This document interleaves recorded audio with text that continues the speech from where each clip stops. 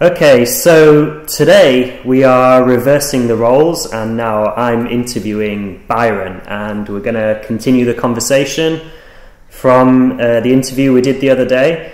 So if you haven't listened to that one, I suggest you go back and listen to that one first and then follow up with this one. So Byron, since we had the conversation the other day, there's been this fight with Ma Bao Guo where he got knocked out in about 30 seconds.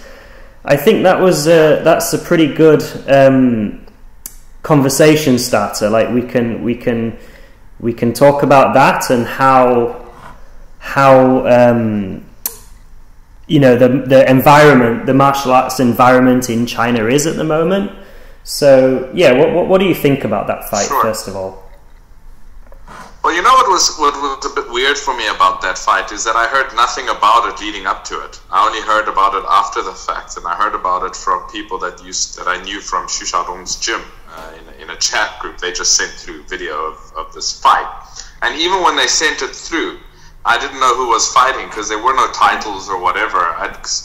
I just saw somebody arriving, then I'm like, is that Ma Bao Guo? And then I was like, oh, it is. And then, well, the inevitable happened. So it's the first thing that's a bit interesting to me is that, okay, he's supposedly a Chinese martial artist, yet this wasn't really even discussed in the Chinese martial arts community. I mean, it wasn't as if news was circulating. Not that anybody really, I mean, it's more like an inside joke within Chinese martial arts in general, but it just shows you like a contrast between what happened with Xu Xiao Dong. I mean, anytime Xu Xiao Dong just had a discussion or tweeted, or the effect, the equivalent of a tweet here, against some Chinese martial artist, it was all over media, social media here. But I heard nothing about this. Did you hear about this beforehand? No, not until Yarrick posted it up on Facebook.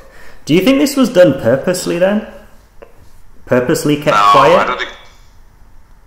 I don't think it was kept quiet purposely, although, I mean, that would make sense in this environment, but it seems like they had all their, they crossed all their T's and dotted all their I's to set it up and not have a problem with it. So I don't think they deliberately kept it quiet. I just think nobody gave a shit, which is, that's par for the course with Ma Bao Guo reality. So, I mean, as far as background, I think everybody already knows who Ma Bao Guo is, and about him having the police intervene with his fight with Xu Xiao Dong, and about the supposed challenge match he had with Peter Irving, which was staged. So I don't think we need to go into that, but I mean, this is something that's kind of going on in China quite a lot with these staged fights and I guess delirious individuals with this kind of guru complex or whatever. Like, what do you think about all this? Like, how is it in China? What do most people think about this and whatever? Well, you were here, I mean, over the last, I would say that, wouldn't you say that over the last 5 or 6 years there's been a distinct and a sharp rise in nationalism? Yeah, definitely. And through that period, anything connected to the national identity has also been somewhat exaggerated and pumped up. So of course, Chinese martial arts, and at the pinnacle of that in terms of, the Chinese martial art that is probably the most well-known and probably holds a position within the Chinese society as well as the international community at a higher level would be Tai Chi Chuan. So that has been pushed up to even greater heights through this whole nationalism, agenda that's been going on, as you know, for the last 6 years. So the first thing that we kind of noticed was a distinct push in all aspects within China to push up the image of Chinese martial arts, to connect it to the image of the Chinese people, right? And by default, the country, because let's be honest, that's the political basing the framing that they do with everything. The government is the people, or rather, government is the race. That's a better way to put it. The government is the race. So there's been a distinct push to elevate these things, and by default, the government, to be honest. So this has been going on for a while. So we started seeing it in terms of just how there was a lot more focus on Tai Chi and its profound benefits and its long history and its amazing culture. That was slightly increased over the last 6 years. I mean, I don't know if you saw the same thing. Yeah. And then from there it just went on, because what they did was they emboldened like people like Ma Bao Guo and others that already are in that mindset with themselves and Tai Chi. It emboldened them to push themselves even higher. And of course, no one's going to talk against their claims or their, well, let's be honest, their bullshit ideas and because if you try to counter that, by default you're countering the direction that the whole country's going in terms of its pushing up of this national identity through Tai Chi or through Chinese martial arts. So these guys firstly got emboldened, and then because they weren't challenged, they just started coming out of the woodwork one after the other to act the way that these people are acting, to make claims of superiority and skill, to make claims in superiority of martial prowess, and they're all based on nothing but hot air in the vast cases. And this all culminated with what happened with Xu Xiao Dong a couple of years ago. We in the West, we heard about it only after the fact, people in the West. But for us here, Xu Xiao Dong was simply amongst all of this bullshit that was running around in the media and in general society about Tai Chi and these magical superpowers. I mean, do you see that Zhen Kung Fu TV show? Yeah. That's where Lei Lei first. That's the first time we really saw Lei Lei, and he was making all these claims, and then everybody was like, well, who is this guy? He's not, I mean, I'd never heard of him before that. I don't know if you had, but he didn't seem to be somebody who was a known figure in China. Not at all. He's a nobody. I mean, he really was a nobody. But that wasn't the first episode where somebody was, showing magical powers, superpowers, So that show had been running for a while, and every episode was presented to be some kind of documentary, something real, but it was all staged nonsense from the token Westerner that comes in with an arrogant attitude, acting like something, a caricature of they were playing on history, weren't they? And this whole, Western strong man belittling the sick man of Asia, and that's the theme of a lot of Hong Kong movies. So I think they were playing on that, knowing that this is something Chinese people feel passionate about. Yeah. Well, at least with Hong Kong movies, it's presented as a work of fiction. This was presented as a documentary and supposed to be real. And, I mean, they had token white guys, like, doing other martial arts magically, whether it was Thai boxing or Krav Maga or something. And they'd show you like this guy beating up other people. He's really good and acting all arrogant. And then he meets whatever the style is in question for that episode. He meets a master who totally destroys him and humbles him, but also goes on to show some magical powers. And then the token Westerner is now totally in awe and converted and wants to learn and humbled. And I mean, so for me, even the Lei Lei issue in that episode was just another episode of a bullshit show. You get what I'm saying, right? So, but what I'm trying to get at is this is the environment that was running around here. It wasn't like Lei Lei appeared out of nowhere and Xu Xiao Dong was like, I'm going to mess this guy up. It was an environment of all sorts of things like this. That was one show. There was a series of shows made with the connection to Wang Zhanhai and the Chen Taiji clan, that was showing him against a judoka, and he goes into a school and a black belt judo guy, he can't throw him, and he eventually throws the judo guy. Then he goes off to a fencing group and He defeats fencers with Tai Chi Chuan, like, professional fencers. There was even a video of him thwarting a group of fencers simultaneously. That seems to have disappeared because I have a really tough time finding that now. There was even a ridiculous one that is deliberately being hidden because this was all connected. I don't know if you remember that Tai Chi Zen endeavor by Jet Li. Oh yeah, they did that whole thing with Jack Ma, didn't they? And is that what it is? Right. Yes, it's all connected to that. So they had Wang Jianhai doing all these crazy demonstrations as part of their promotion.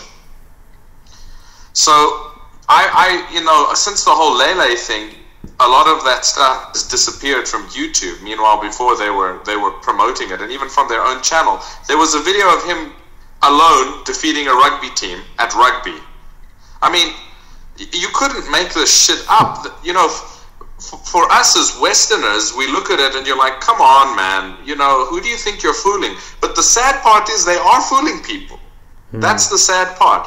Not us, not most of us that are, of a different mindset coming from the West, but they are literally fooling people here. And that was going on. That was the environment here. You had Chen Xiaowang do a demonstration against Asia's strongman, that he couldn't move him by pushing him. I'm sure you saw that. Yeah, I remember that one. Yeah, that was. So that was the environment, and it kind of came to a head at that time when the Lei Lei Xu Xiao Dong fight occurred. So it wasn't. Once again, a lot of unfortunate.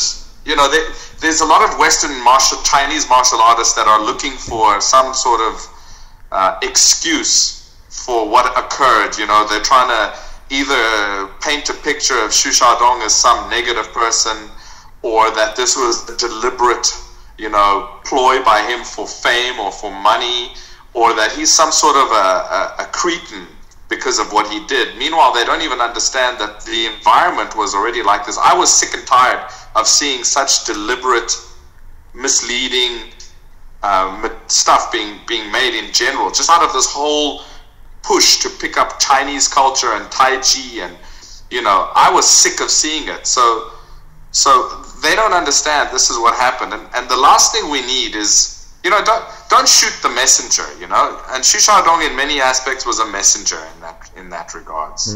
And they want to shoot the messenger. Sort of backfired though, hasn't it? Because now he, that on social media and all over the internet, people are saying that Xu Xiao Dong has defrauded martial art masters, and he's beaten up everybody in Kung Fu, and that Kung Fu's useless and irrelevant. And so I feel like it's also kind of it's created like a negative perception of Chinese martial arts in the West at the same time. You mean their reaction? Or what Xu did in the first place? Well, the reaction to the fights that he's had. Well, I was having a discussion and with a friend on a related topic about how things are dealt with, not only in Chinese society but just as a government here as well. Like, if something is an inconvenience, even if it's natural, they'll try to block it with all their efforts. I mean, you can see that how the internet is managed here. So it's literally people. You can't, if you're going to try stop natural things from occurring, you're going to spend so much energy, and you have to do it so hard all the time just to try block something like that eventually it's gonna turn on you. Exactly what you just said. It's like trying to stop the sun from rising. I mean, if that was possible. You're fighting a losing battle, and in the end you're going to get burnt. I mean, that's what's happened. So in a lot of cases, as you said, it backfired. Of course it backfired, because I mean, people that have a logical mind will look at it and see it for what it is, looking at all the information that's come out during that time and after, and then just looking at the general field and and seeing what happened. Of course it's going to have a negative reaction, and the sad part is that these people like Lei Lei and Ma Bao Guo are not really the representatives of the majority of Chinese martial artists. They really aren't, but they're they're now seen as a representation of all Chinese martial arts, and that's probably that's part of what the I was reason. getting at. Yeah, and that's it's probably almost part of the become. reason. Oh, sorry, there's a bit of a connection delay, I think. No problem. Yeah, what I think it's almost become is like a battle of cultures, in that, you know, it's pitting Chinese culture against Western culture, as in Chinese martial arts against Western mixed martial arts. So it's kind of become something much bigger, I think, now. Well, yeah, for sure it has. But that's already... Yeah, I remember when the first Lei Lei, that match happened. So, a little background. You know that I know Xu Xiao Dong, and here's how I know Xu Xiao Dong. Before even all of this occurred, I had started doing grappling and jiu-jitsu quite a while before that. And my teacher that I was training jiu-jitsu with, he used to teach in Xu Xiao Dong's gym a couple of times a week.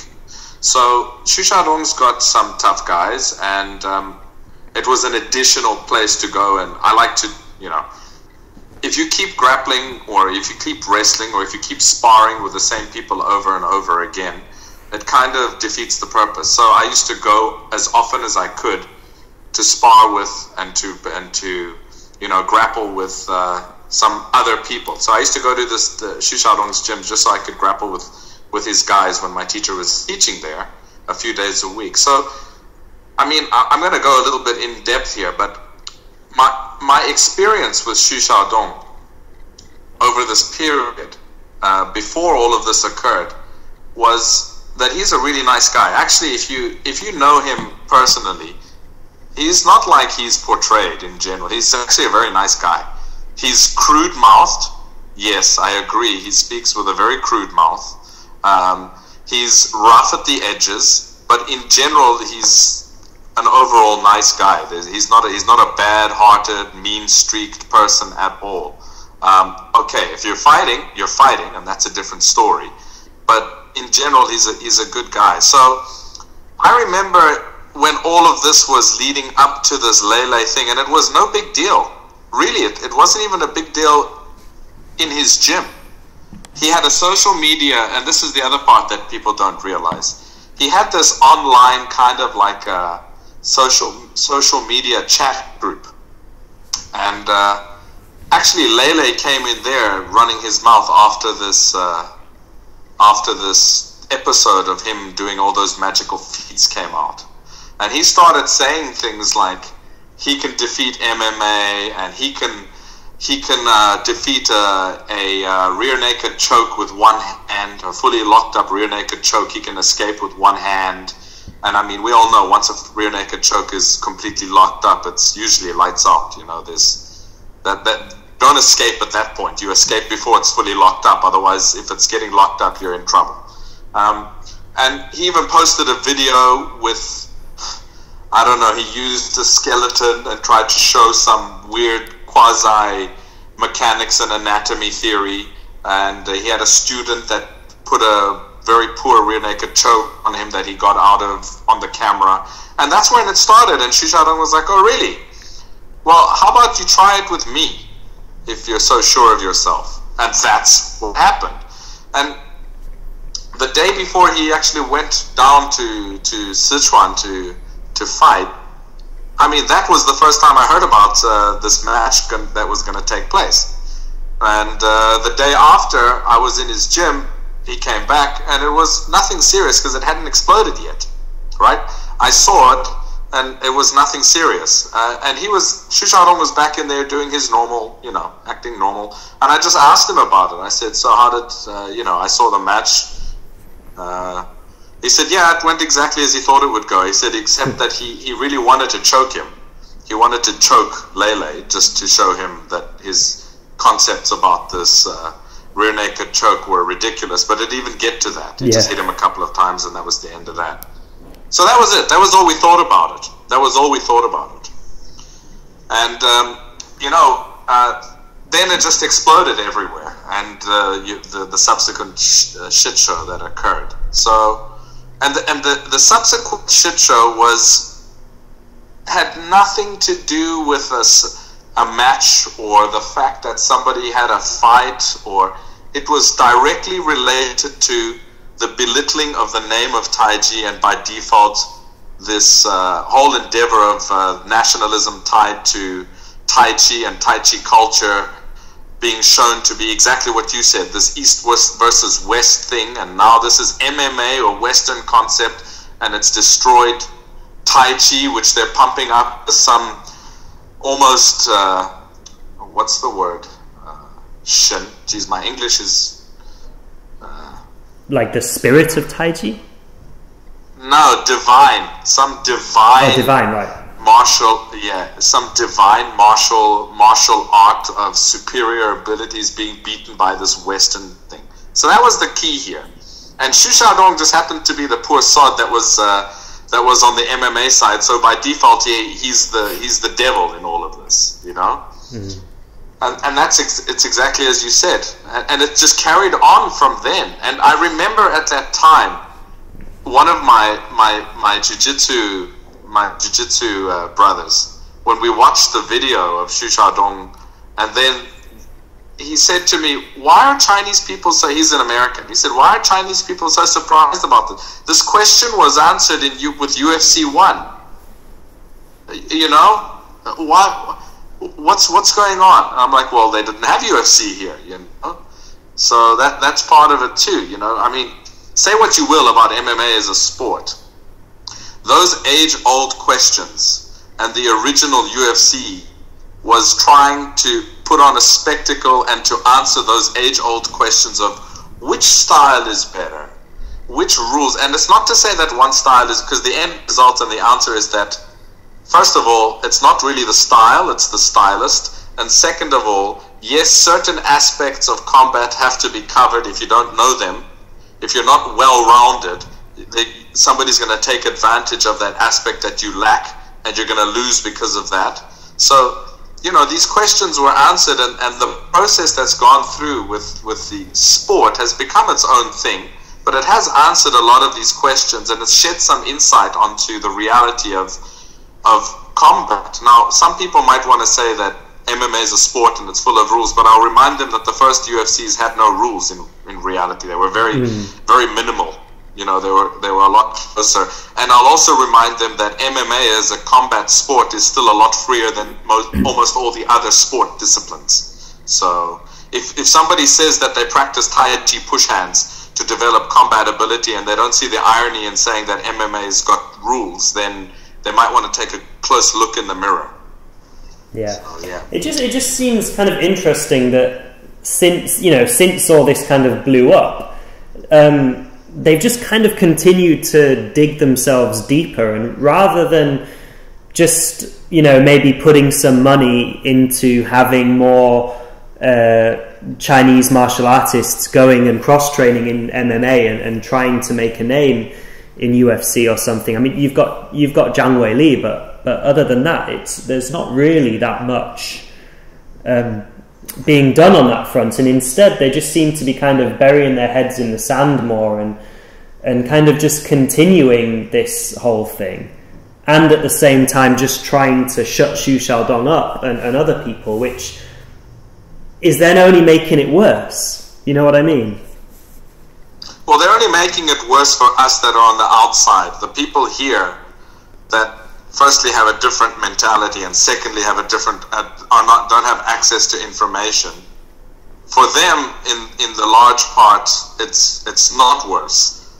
That's what I'm saying. If you can control the bubble, it's not going to be worse. The problem is that outside of this bubble, we see it for what it really is, and they have made it worse. Yes, and you know, it's. I mean, we could go into a whole discussion about how low they actually. I don't want to say too much, but how low they stooped officially to get revenge on Xu Xiao Dong. I mean, it's almost inhumane what they did to the guy. I mean, laws went out the window, process and due process never occurred. The guy was guilty for anything just because it's him. I think I mentioned to you, I interviewed Zhang Weili in December, and in my introduction part of that, I mentioned Xu Xiao Dong and put a photo on that video. And when I try to upload that interview, which is really trying to pick up the understanding amongst all this confusion of Chinese martial arts, I interviewed her to do that, and I uploaded that to a local video site in China and it was blocked. It's never been allowed, simply because it has Xu Xiao Dong's face in it. I mean, it's like people don't realize we're living in, it's like kind of Narnia, you know, it's another reality that they can't understand. So they don't get it. For them, they think this is the way you deal with it, you know, when you deal with inconvenience or somebody that's showing you something you don't like, irrespective of him being right or wrong. This is how they deal with it. But for us, it just makes things, you know, all the much worse for you. So yeah. But there is also, I mean, this is, you know, as far as for like the domestic audience, you could say that they've successfully dealt with Xu Xiao Dong and dealt with this issue. But as far as like global soft power, because, you know, like the Confucius Institute and Chen Village, Shaolin Temple, Wudang, they really are trying to push this kind of martial mysticism globally. So, right. You know, they've really shot themselves in the foot there. Well, this was the problem. This was exactly all those initiatives that you just said. They were centralized. This is what people don't realize. It was part of the soft power initiative. It wasn't by the way, Tai Chi seems to be popular. It was actually a planned endeavor to use Chinese martial arts and Tai Chi specifically as part of the soft power. It's actually part of the One Belt, One Road initiative. People don't even know that. Tai Chi is in there. The Confucius Institutes as well. Tai Chi, but Chinese martial arts in general. All of these things were official endeavors. Now you've gone and you've sullied the name of this thing. You know, you've kind of shown that the emperor has no clothes. It's you know, for them it was like panic mode. Meanwhile, they don't realize that most Westerners don't associate those two things like they did, you know? I mean, sure, there's a lot of deluded Westerners within Chinese martial arts as well, but most people didn't believe in magical superpowers for the most part. So the Xu Xiao Dong issue for a lot of Westerners, especially Tai Chi people in the West, where a lot of them are doing it simply as a health exercise, they weren't really bothered, you know? It's not as if they're going to stop doing Tai Chi. But I would say that what you said about them making it worse has maybe made even those people, you know, be a little bit disgusted. And that's no good for Chinese martial arts as a whole, for sure. So, yeah. And you know that, I mean, when this whole thing came out with Xu Xiao Dong, it exploded. It became a Tai Chi versus MMA thing. Then everybody and his uncle over here that was involved in Tai Chi or Chinese martial arts, but mostly Tai Chi, started attacking Xu Xiao Dong. And then even down to, I can't recall who from the Chen family made a statement saying that Tai Chi is not for fighting, but it's for health. I think that was actually Chen Xiaowang himself, or was it Chen Zhenglei, maybe? I think it was Chen Zhenglei. I think it was Chen Zhenglei. But, you know, Xu Xiao Dong, you know, and anybody, okay, if you're saying that it's only for health now, then why are you putting on these shows of you destroying judo people, fencing people, the strongman of Asia cannot push you? Those aren't health endeavors. What are you talking about? And when Chen style first, eat it too. Yeah, sorry. Yeah. I was just going to say, when Chen style first sort of came out and began to grow popular outside of China, initially they were marketing it as, you know, the fighting style of Tai Chi, weren't they? Right. You know, because it's got the fighty hard version. Right.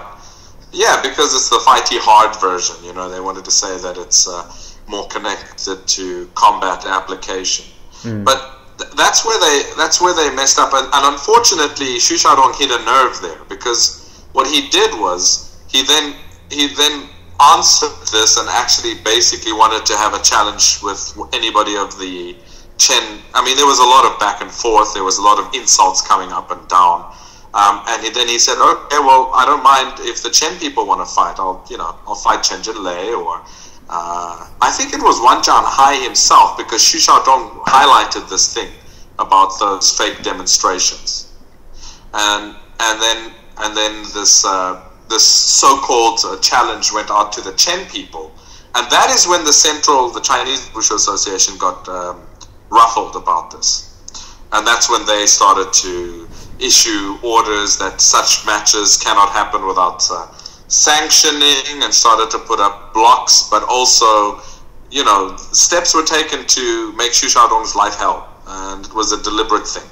And my understanding and my experience is that, the Chen village and that whole county, Wenxian, where the Chen village is, that place was dirt poor before Tai Chi tourism took place, right? So you've got soft power, which is connected to the pushing up of Tai Chi as a part of the Chinese culture, and an endeavor to, and then you've got an entire county whose income, is connected to Tai Chi, and then you've got this guy who's basically gonna, people come with all sorts of perceptions of martial prowess to learn, both domestically and from international, to go to do Chen, to the Chen village. So they then decided to squash this, because if a challenge match had to go ahead between him and somebody from the Chen village and he wins, it's probably going to affect all of those things and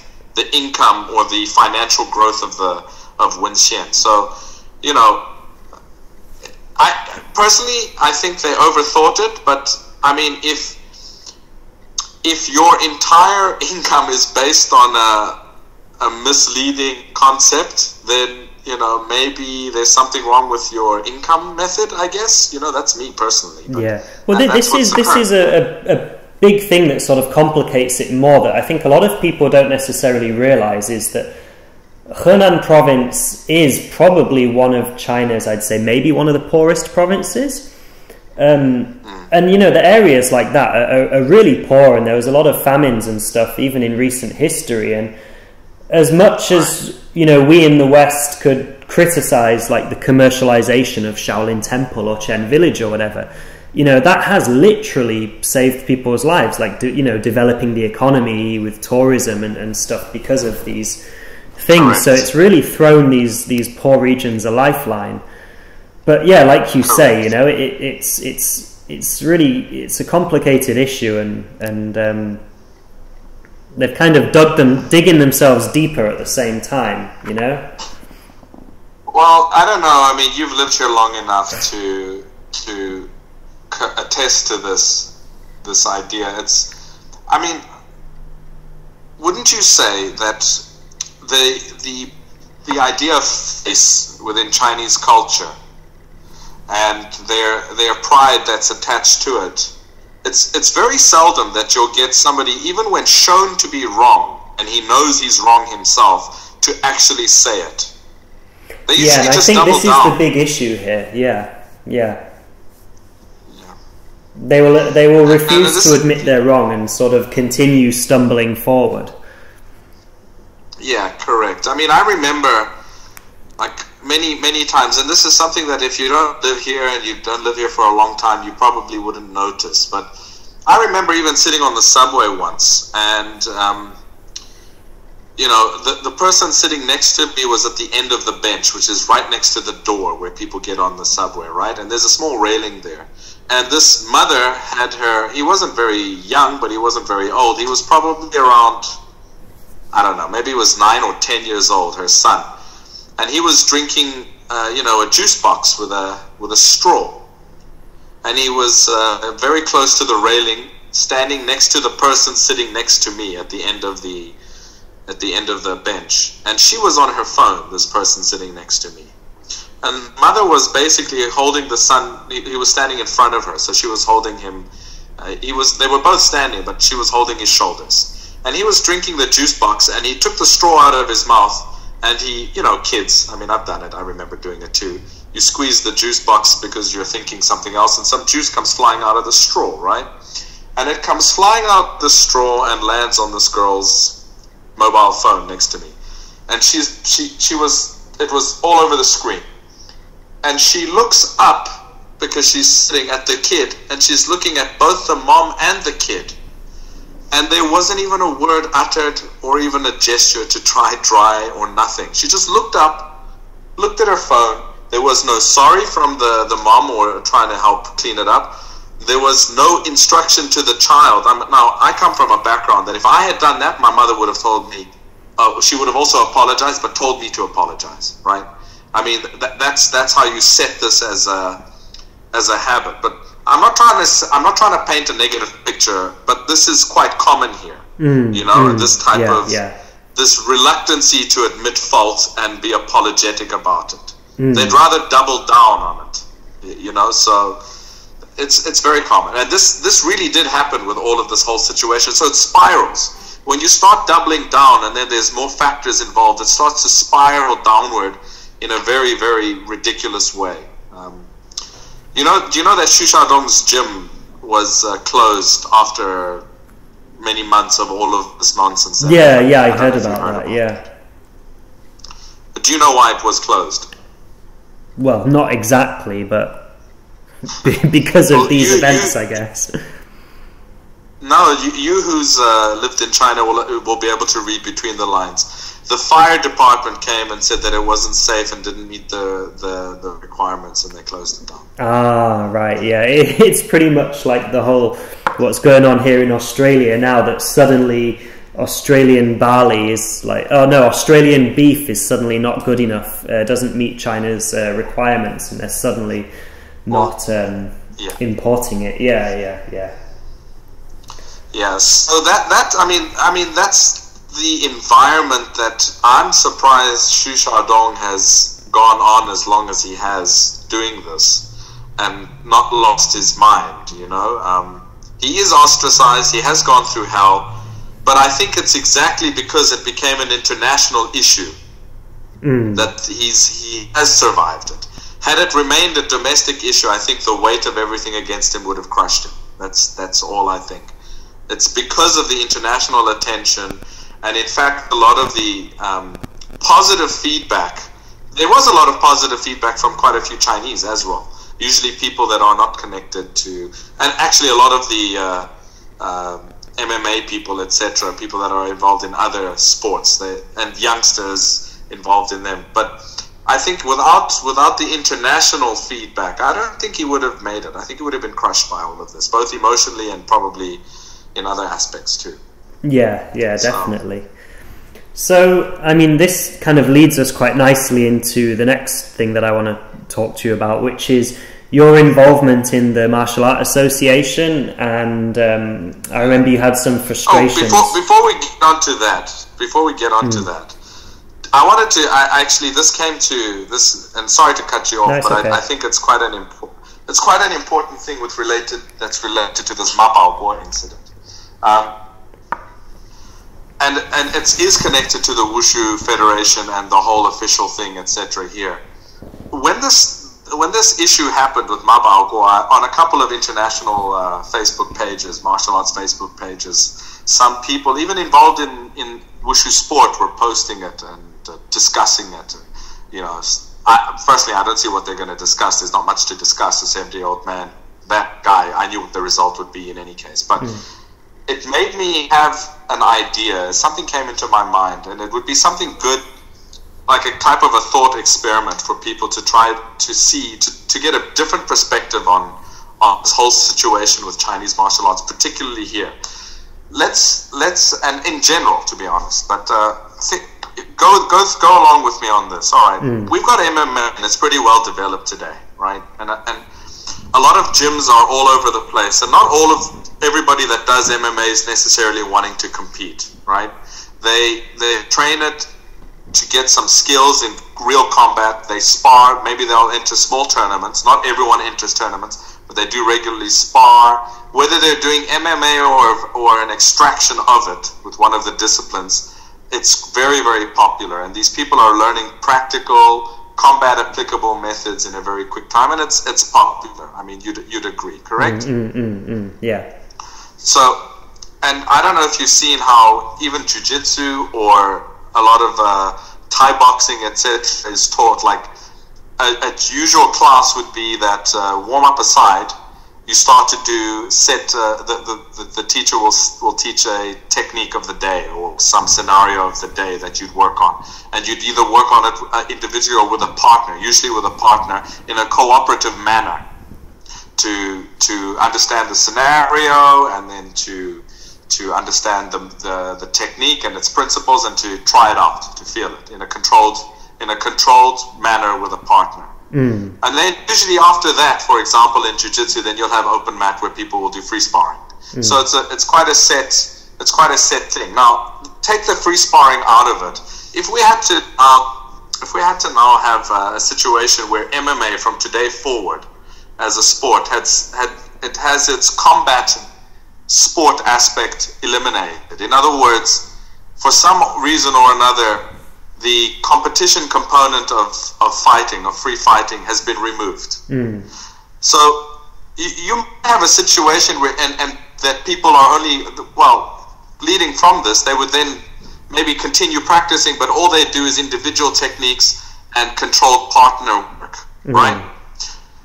And what would naturally happen is, without the crucible of free fighting, and possibly competition as well, but at least free fighting within the gym, you'd see that there'd be a shift in terms of training over a period of time, that techniques would start to be focusing on method and the aesthetic aspect of it, how it's done, with a focus on how it looks, right? Yeah. I mean, this will be a natural thing that happens, right?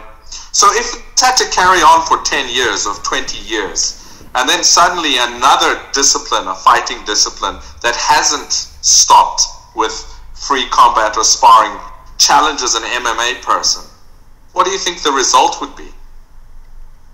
Yeah, of course, yeah. Correct? So at the end of the day, it's not the problem with the art itself. It's got a lot to do with the environment. And this is going to lead me on to another thing. I was working for the International Wushu Federation. I was involved in the sport for a very long time. And one of my issues, and looking back at the picture of Chinese martial arts development in China, from the Republican era until today, if you could see, there's something that's occurred. In the Republican era, there was a shift to have, they started to try create a sporting event, with forms. They had some fighting competitions, etc. It was at an embryonic stage. It had just started, but then they had a civil war, right? They had a civil war.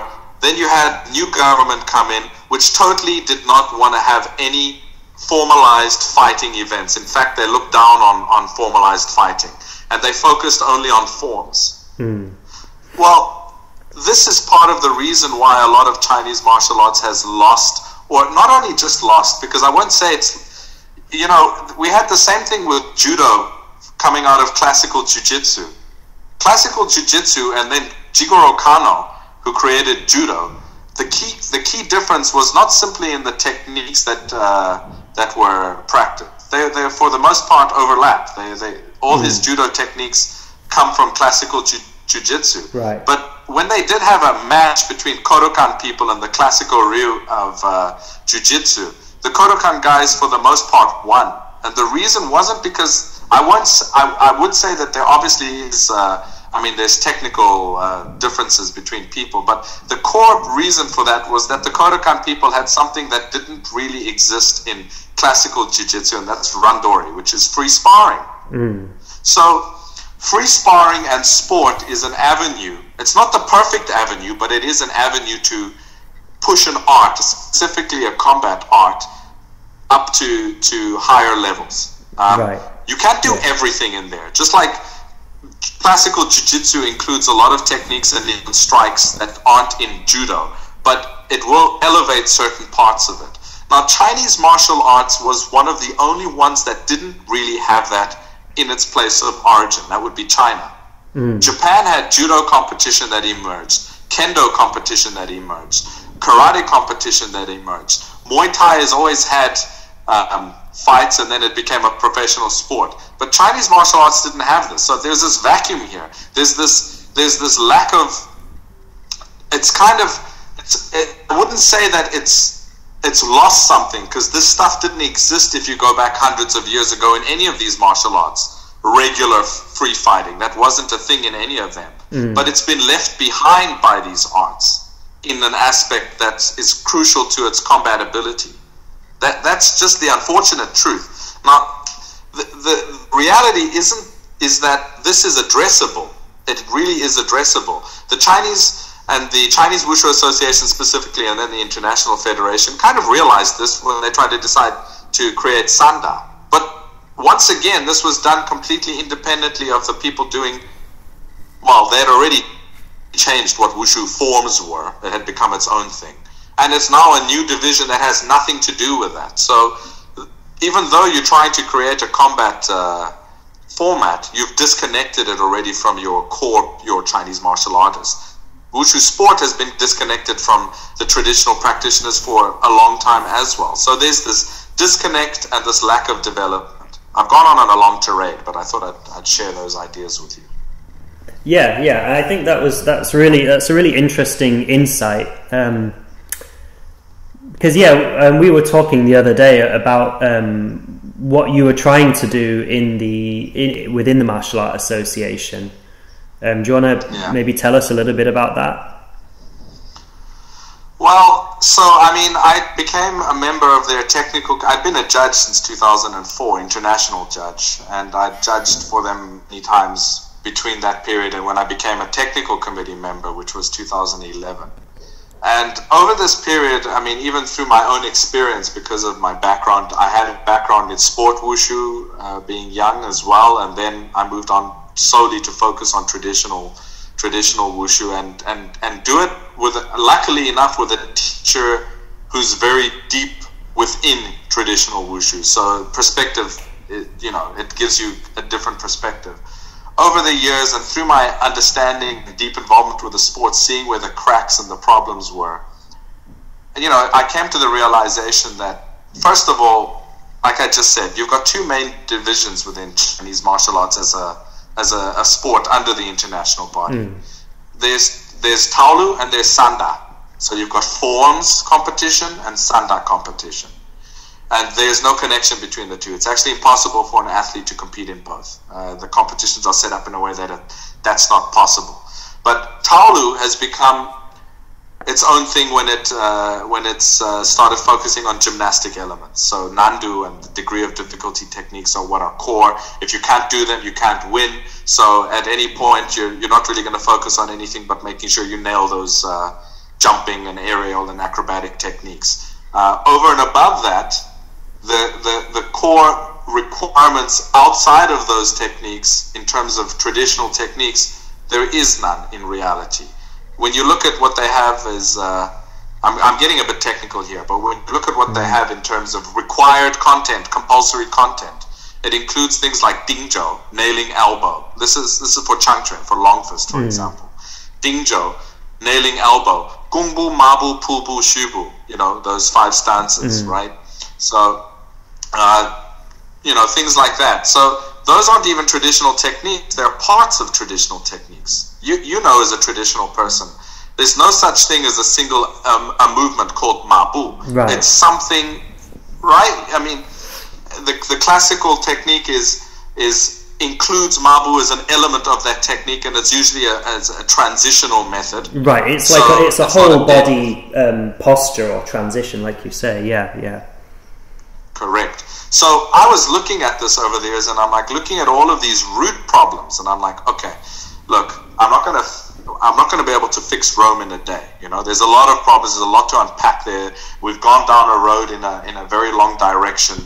And in fact, the previous chairman of the technical committee that I worked under, actually he himself had somewhat understood this problem and come to the realization that some changes need to be made. So we were trying to, at the very least, start with trying to address the content and ensure that it comes. If you're doing Tai Chi, then we will ensure that it comes from Tai Chi Chuan. What is Tai Chi? Let's have a definition.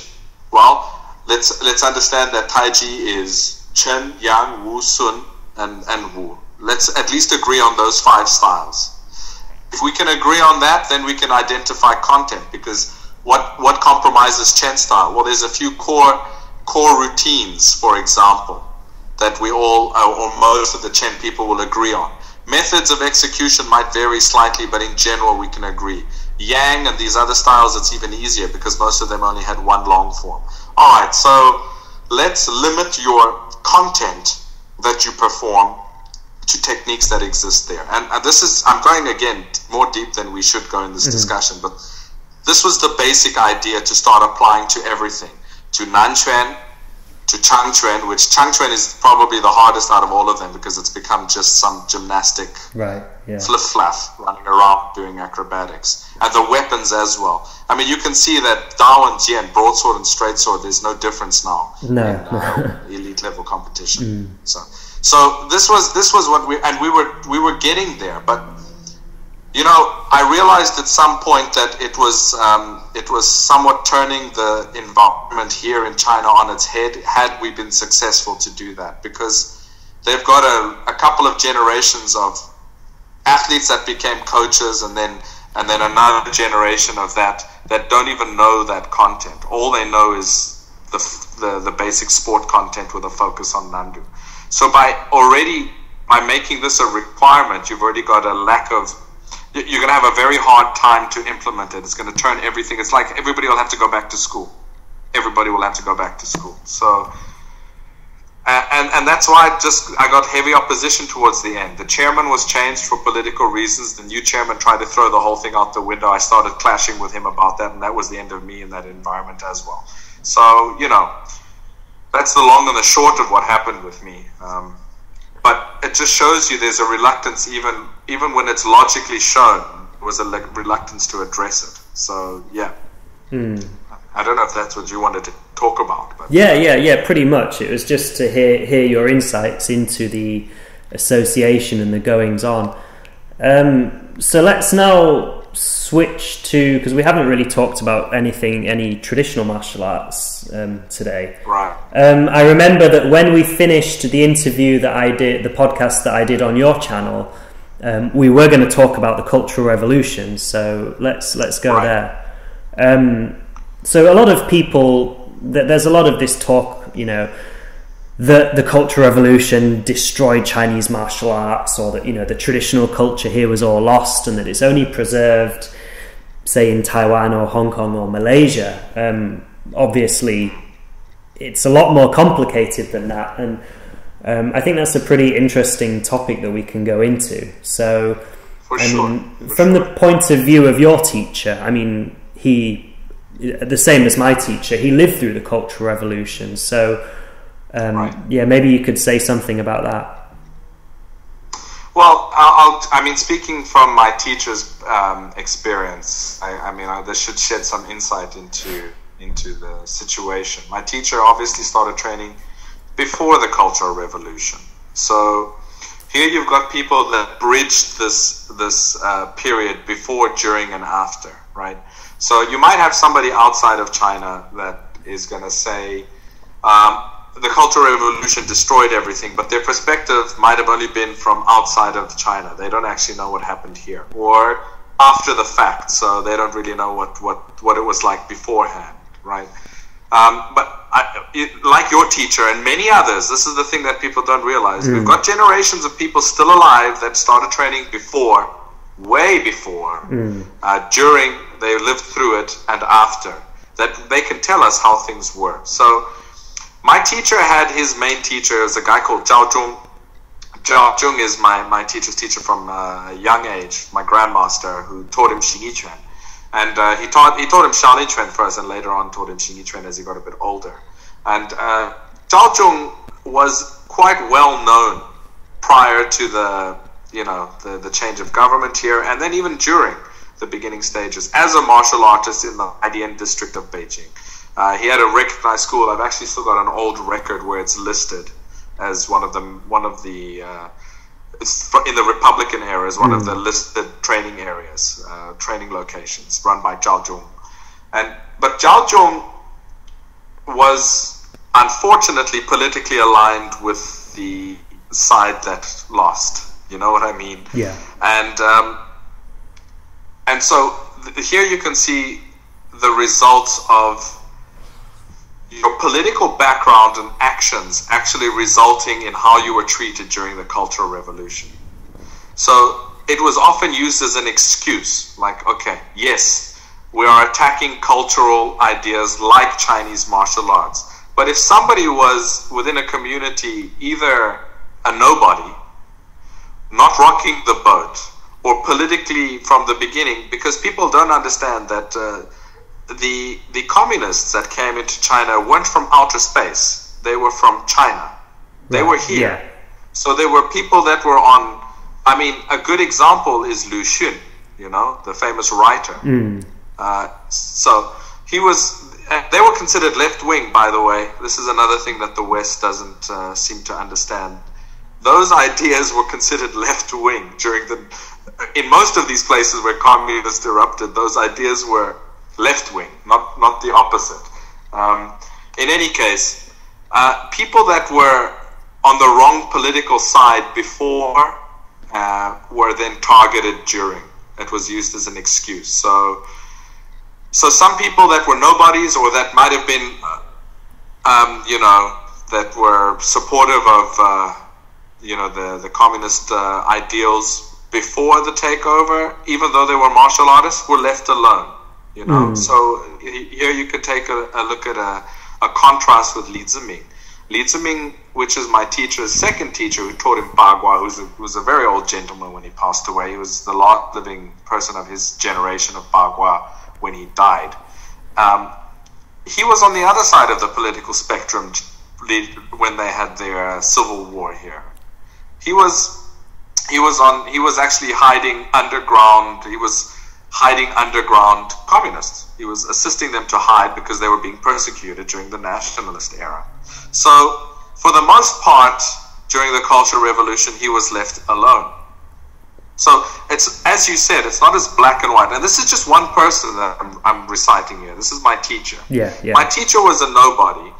So, even though they had a difficult time training for some periods during those years, in general, these people carried on training. Unfortunately, his teacher, Zhao Zhong, was persecuted heavily. And most likely, his death, his early death was a result of beatings, and his kidneys got damaged from Red Guard beatings, and that led him to an early grave. But the other side of it is Li Ziming, who had a long life. So here you've got a total contrast. No excuse for what happened, so people shouldn't get this wrong. But it's a lot more complicated than what people think.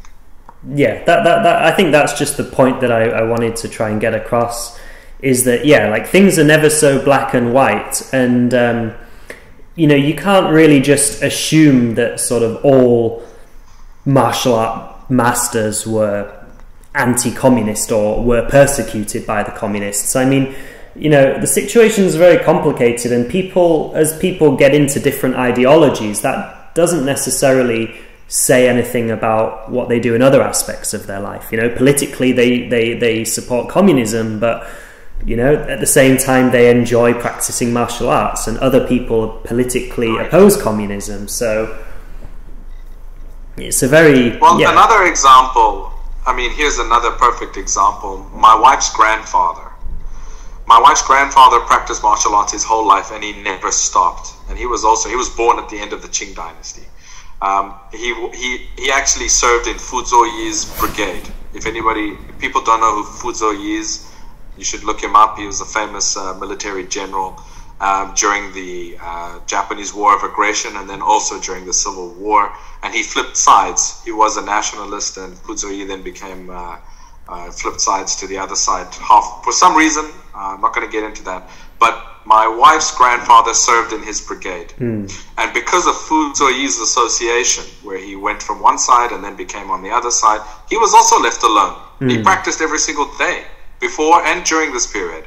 Yes, things became slightly more conservative during that period. But another thing that people need to understand is that the Cultural Revolution, as destructive as it was, and I'm not saying that it wasn't 100 years long. So the people that lived before, during, and then after didn't suddenly get amnesia and forget all of their Chinese martial arts, and suddenly there's just it's all gone. That's just ridiculous. It's like marijuana is a good example in the West. It's outlawed, but how many people smoke dope? Yeah, exactly. So people find a way, and these things carry on. The damage done in general, for sure, and in terms of the direction of or the common understanding of the direction of how martial arts would go, it was heavily affected. Yes, we can be sure about that. But you've lived in China long enough to know that this place in reality is like the Wild West, you know? Yeah, of course. People think it's draconian and laws are so, but you know, the people here, and it's nothing new, have always skirted on the edge of laws and found a way. I mean, they've always found a way to do something that they want to do irrespective of laws. It's just the way things were here, and it still are. So yeah. Yeah. It's definitely always been like that, and I don't think that much has really changed on the grand scale of things from the past to now. Despite what people might think. Okay, so my next question then is, because the purpose of doing this series of interviews that I want to do is to try and give an insight for people that either are unable to come to China or people who want to come to China and don't know what to expect. So maybe you could say something about your experience training in China, like what people should expect if they want to come over and train, or if they can't come over and train and they want to hear about what it's like. Well, I think the first misunderstanding is that I still get messages, and you probably do too, from strangers saying, "Hi, I'd like to go to China. Which school should I go to?" That's the first big misunderstanding. It's not like the West. Most actual traditional martial arts, the credible teachers and most practitioners don't train in a formal school. So unless you're trying to go to the sport route and go to one of the academies that focuses on that, which again, they're not all over the place either.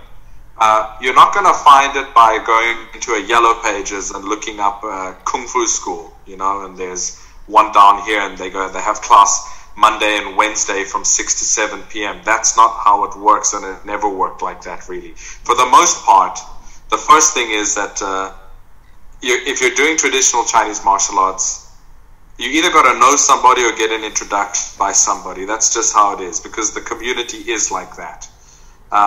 Yeah, sure, you could go to a park, you might find a teacher there, and you could approach him.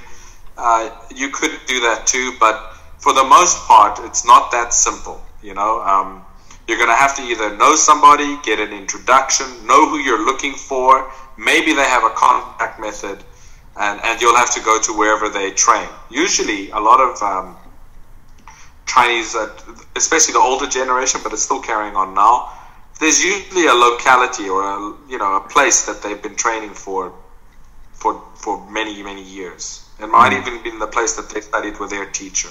And a lot of the time it's public spaces like a park or a community open square or something like that. So that's the second thing that Westerners are going to have to understand when you come to train here. You're going to be training in places like that, out in the open for the most part. Sometimes more out of sight, sometimes not.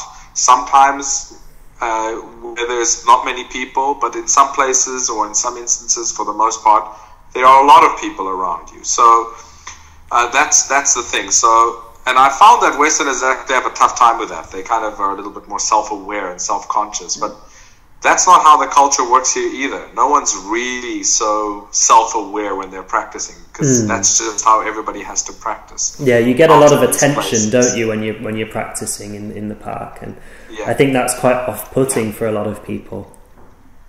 Right. Well, the other side of it is like you get a lot of attention mostly if you're a foreigner, and there's not that many foreigners training in that place that you are, and that dies off if you're there for a long time. You just become another one that they've seen over and over again. So yeah, I guess if you're coming here for short stints, you might get a lot of curious eyes from passers-by. But if you're staying here like you did, like I did, you just become one of the, the people around there are used to seeing you, so they pay less attention to you. It passes.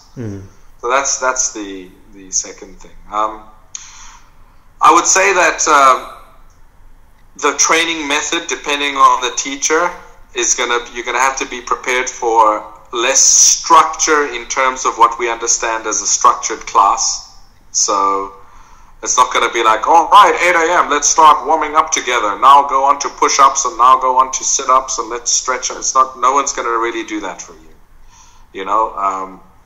There's a lot of self-motivation. Right. So teachers, if you're training with them, for them it's a daily thing of their life. They're as much in that place for their students as they are for themselves. And I don't know if your teacher was the same, but mine, irrespective of having somebody come to train, he was going to go down to that spot every day at that time anyway. So he was doing his own things, whether you're there or not. And a lot of the time, during your time with him, he's also going to be doing his own things. He's not really going to be 100%. We're used to this micromanagement in the West. It's not going to happen here. Quite often you're just left to it, like, just do, he's doing his training, some people are doing their training, and you're just kind of left to do your own thing. And I've seen a lot of people, Westerners, that have come over to train and they've got quite bored or frustrated, or they felt kind of annoyed that, like, well, why am I, I'm paying to be here or whatever, why am I not getting this attention, or why am I not being pushed? Right.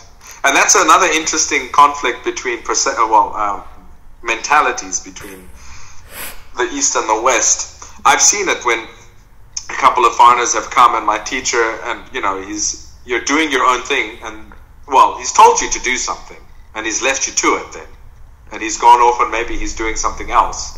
He's left you to it, and the Westerner will then stop doing whatever he was doing because the teacher's left him to it. And the Westerner's mind is like, oh, okay, so they just stand around there, not knowing what to do. And from an Eastern, like my teacher's point of view, when he sees that, in his mind, you're lazy, So that's something that you got to understand. No one's going to spoon feed you here, right? If you want it, you're going to have to do it yourself. So, as far as he's concerned, that's your training time, right? That's not his training time in terms of what he owes you. That's you putting time aside for yourself to train. He's there and he's going to help you, but you're in charge of your training time, not him. If you get what I'm saying. Yeah. So. It's exactly the same experience as I've had. So yeah, and also people are talking about sparring and this is, I think this is completely related to this whole topic, is people saying about sparring or lack of it in China. But again, I think that's something that's really up to you. Like, if you want to spar, then you need to go and spar. It's not up to a teacher to say to you, okay guys, we're all going to put gloves on and spar now. Right. Well, in my case, like, it was always coming from us as the students, we would just arrange amongst ourselves, okay, tomorrow let's all take our gloves and our gear. And then we'd get there and we'd do our, training. That's the other thing, people, I don't know what your training periods were like or sessions were like, but ours would go on for 2 to 3 hours. So they're going to be longer than normal. So we'd do the bulk of our training, and then at some point, with my other brothers there, we'd say, okay, let's do some sparring, and we'd tell my teacher, is it okay, we're going to spar? And of course he's going to say yes. He'll never say no.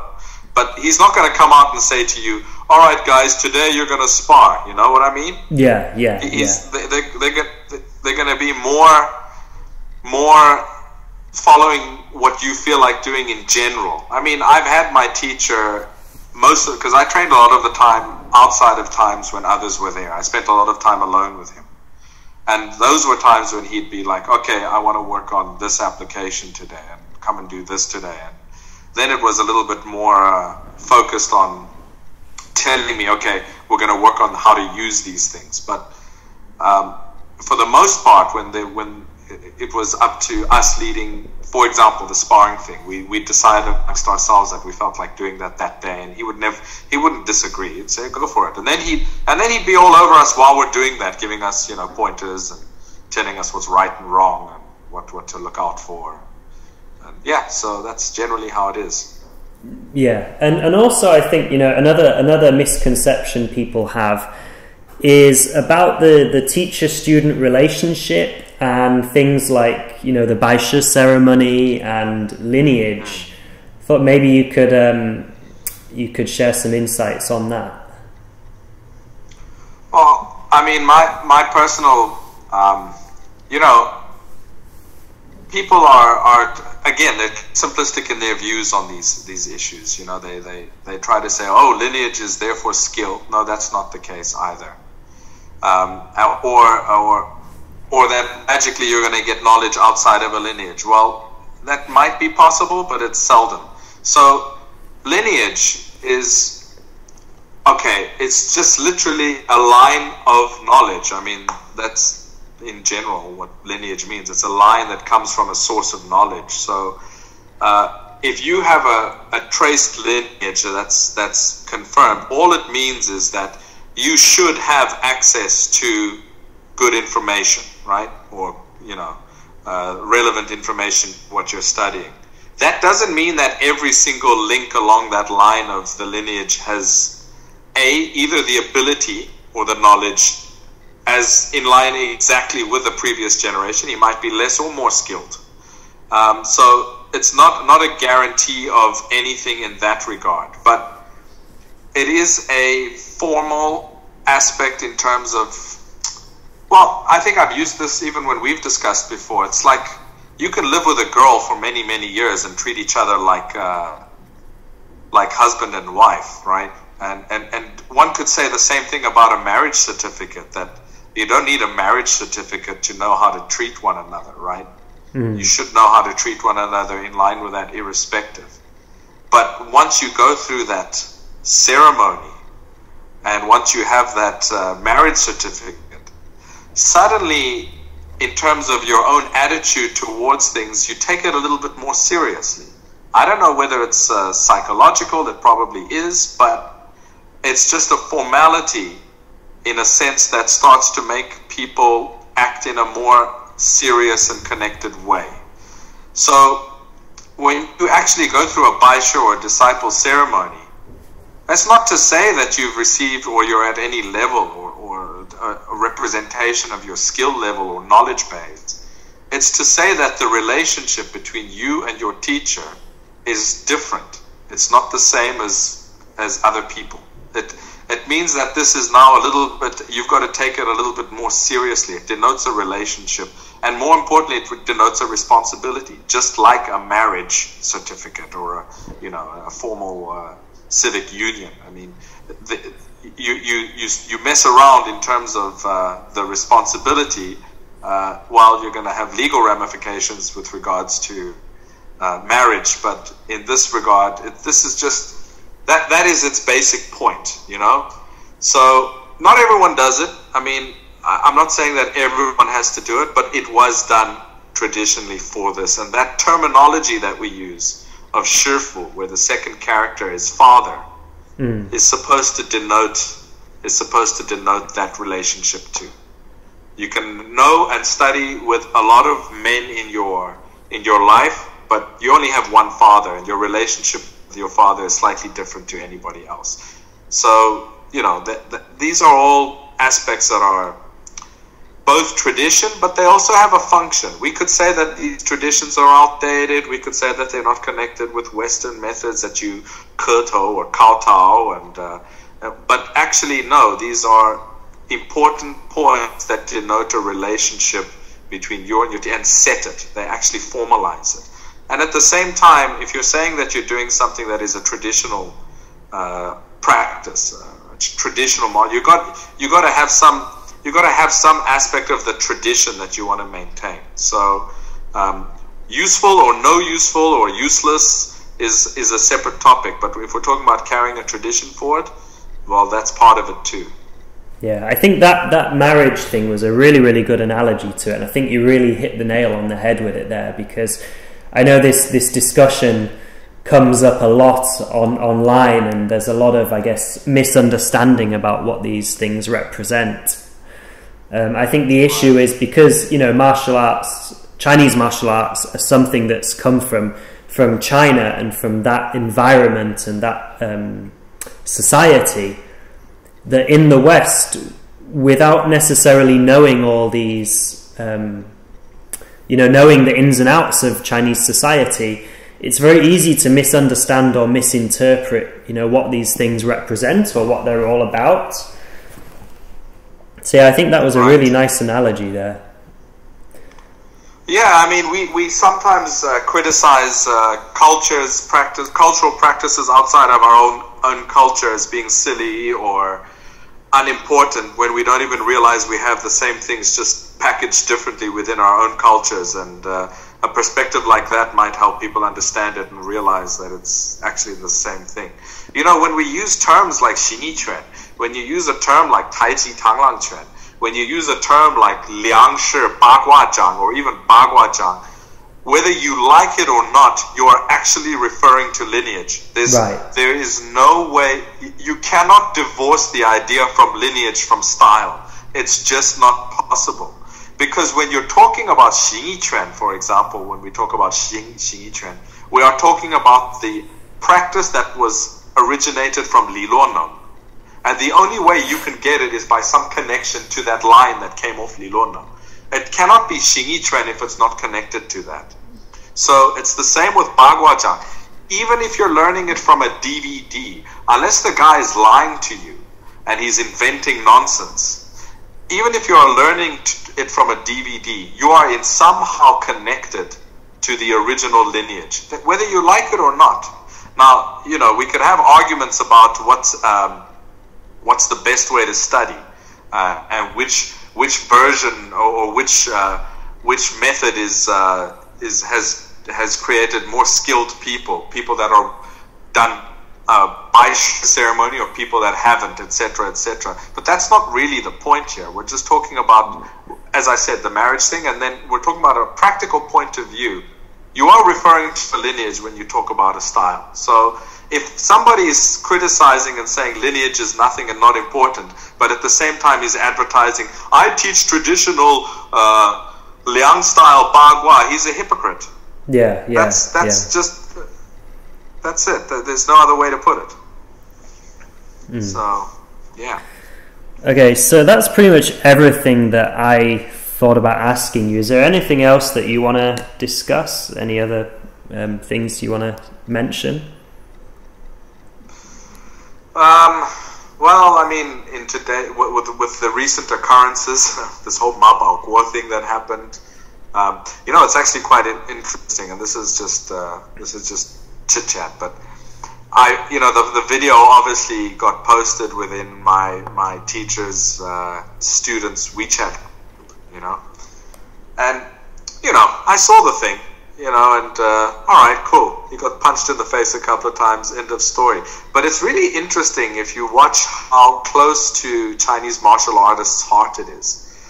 I mean, the discussions that carried on after that video within the WeChat group went on for pages. Wow. And it's funny because I've not even seen it posted on WeChat, actually. Well, I didn't see any official channels that it was posted. Maybe it'll get deleted. Maybe, yeah. Yeah, within groups, like my group, I was just like, guys, why even waste your time talking so much about it? There's nothing to unpack here. It was a deluded old man who finally got the check that his mouth wrote out cashed on his ass. That's what happened there. There's not much to talk there. We knew the guy was obviously not competent in combat. We knew the guy ran his mouth and made this problem for himself for years. We knew the guy was misleading and deliberately lying about things. most likely there's some mental problems there. I've always thought that about him from the way he talks and the way he carries on. Well, I was reading Peter Irving's article this morning. I think you posted it up first, and I shared it on my page. And yeah, he had that idea as well. He had that theory as well. Well, like I said, when we started this with this whole soft power thing, and you know, when you have an environment that there was no pushback against people making such claims, of course the lunatics are going to rise to the top. I mean, that's just how it is, you know. So if no one's checking somebody that's making a somewhat, you know, ridiculous claim for fear of looking like they're going against the Chinese people, or they're against Chinese culture, or they're supporting Western whatever or whatnot, then the lunatics that are the most deluded are going to be the loudest, because that's just in their nature. So, you know, this is what happened. So yeah, I always thought that just looking at him and what he was saying, it's like there's something wrong. You know, he's not a full box of chocolates. So yeah, I don't see why it needed so much discussion. It's very simple. He got punched in the face, I think, 4 times, and on the 4th one he got knocked out. For me, as I said in the intro to our podcast that I released today, I just couldn't believe this thing went down the way it did. You know, I've arranged enough of these kind of sporting events to know that right there, the way that was arranged, especially with a 70-year-old man, that was totally irresponsible. Like, totally irresponsible. And if somebody died, all of those people involved should definitely get the full force of the law against them, because that was completely irresponsible. If he's adamant on having a fight, fine. Make sure that the environment is correct. Make sure you've got medical support there. Make sure you do all your checks that you need to. Have an ambulance on site, for God's sake. You know, you got to do things right. Well, you don't want an old man, deluded, crazy, full of shit, to die because of that. You know what I mean? So, for me, that was the biggest shock about all of this. You know, Sanda, which is a competitive sport with lots of checks and balances before we have an event, has an age limit of 40. Wow. You know, it used to be 35. It was only pushed to 40 when I was in the technical committee, because some guys that had gone over 35 said that they still feel like they can fight. And that's fine, that's reasonable. But 40 is already considered pretty old in combat. Then you've got an almost 70-year-old man, and I just can't for the life of me understand how the organizer of such a thing didn't think that there might be a fatality on the day, you know? So. Yeah.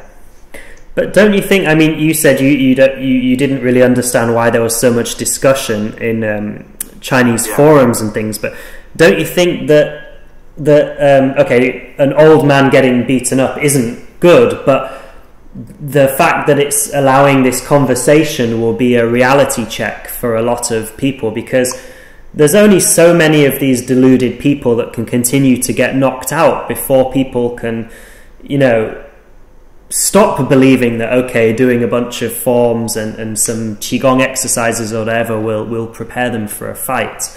And that, you know, won't this stimulate a conversation that will force martial artists in China to, you know, think twice about how they're training or why they're training? Yeah, I'm not saying that I'm against look, he was adamant on fighting. I'm not saying that this should be shunned or whatever. What I'm saying is that I can't believe it was arranged so irresponsibly. So, yes, I agree that this should happen. Not necessarily. I think at some point the old man should have had a student. If he's so great, surely he's got a student that he's developed that is good enough to represent him. But, okay, that's neither here nor there. But, you know, I think you're right, and this is what Xu Xiao Dong's been doing for the last few years, is trying to two things. One, he was directly going against charlatans. So this is Ma Bao Guo's camp right there, right? I mean, Ma Bao Guo is the epitome of a charlatan, unfortunately. but two, as you said, it'll show people that you know, you can't.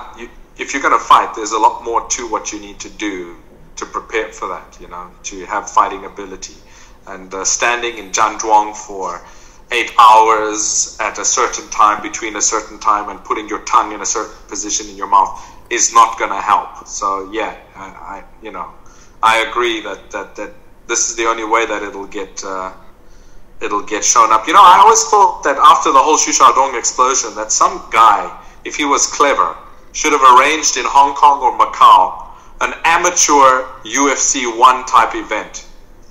It wouldn't have been allowed to take place here, that's for sure. They would have blocked it left, right, and center. But you know what? Let's do it. You basically just copy UFC 1 and you hold it in Hong Kong or Macau, and let anybody who's running their mouth sign up and come and prove it. Yeah, I mean, a couple of editions of that, and it'll end this thing pretty quickly. It'll end it. And you could make sure you've got the medical people in place. You can do everything that you need just to be sure that there's no excessive injury that doesn't need to happen. So I'm just surprised no one's done that. Me too, I guess.